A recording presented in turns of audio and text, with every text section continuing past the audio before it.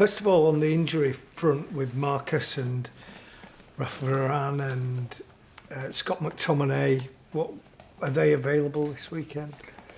So we're positive. You have Varane definitely available. Scott joining in training. I think when final training will go well, he will be in. Also Resi, he trained the whole week, but today he reported he doesn't feel well, and so he's ill. We have to see how he recovers during the day and then see tomorrow.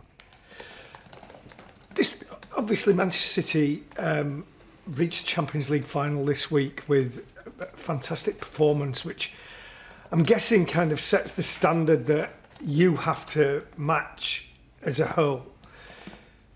How does that affect the group that you need, the players that you need, and then the ability to go out and spend in the transfer market? How do you look at that when you see the level you've got to reach? When I see this project, so it's first of all important to get into the Champions League. So I don't think today at that standard. I look to the next game, and that's Bournemouth. We have to win that and to get in the Champions League. So we have everything in our hands. So focus on the game. Games coming up. First game most important. Have you had conversations with, I don't know, Richard Arnold, with John Murter about what is going to be available to you? We're talking every day. Fraser. Erik, as far as Bournemouth is concerned, how impressed have you been by the turnaround that they've had after flirting with relegation and now finding themselves in a really good position?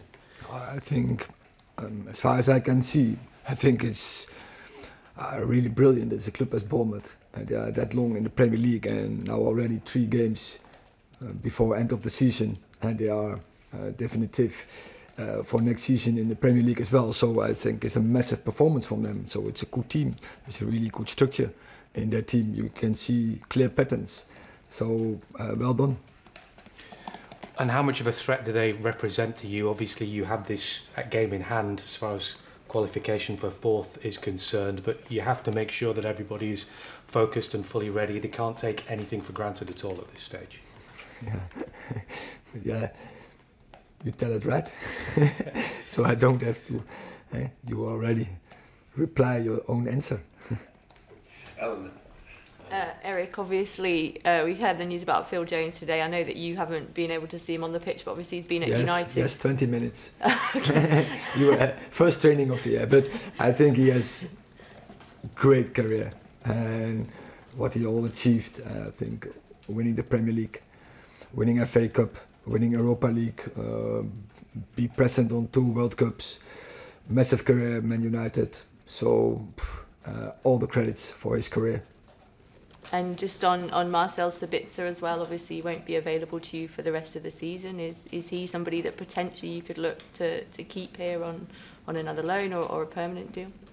We will see, but it's not our main focus. Main focus is Bournemouth.